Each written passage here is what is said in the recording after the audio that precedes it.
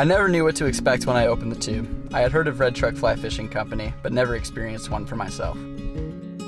All I can say is, it blew my mind. The color, the attention to detail, and the classic look made me think, wow, this is a rod my grandfather would have fished.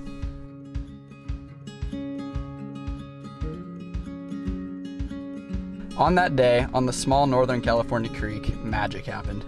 I can't say if it was that yellow glass or the insane fishing that made that day so special, but I'd like to think it was a little of both. Now it's time for it to go give someone else that experience, that feeling, that tradition. With that in mind, and a little help from my new friends over at Red Truck, I wondered how best to go about sharing what I felt that day. So I decided to write a letter. Hey man, I know this is probably a big surprise to get a random package in the mail today. Bet you didn't expect to see a fly rod, huh?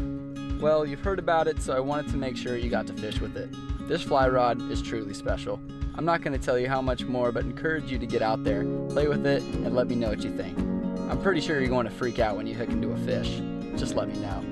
All I ask is that you thoroughly enjoy it, and then pass it along to another unsuspecting angler that you think will find the magic in this Red Truck rod we call yellow glass. Tight lines, Ethan.